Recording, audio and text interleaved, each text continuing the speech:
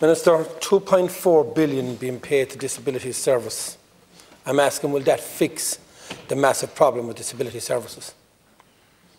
How many more people per day extra have been seen by a case officer or a consultant? What are the service agreements that are in place? Are we getting value for money? The issue around disability service comes from not having a level playing field.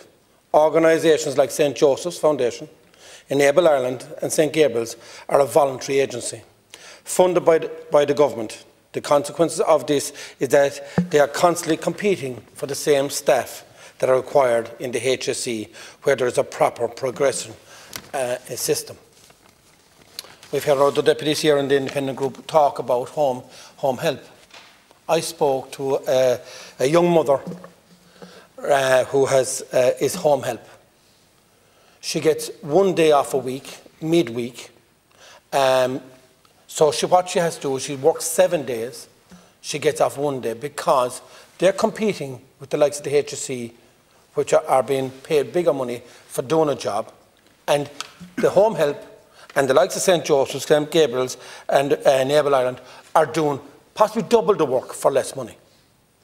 They're doing a lot more on the ground, and they're a voluntary organisation.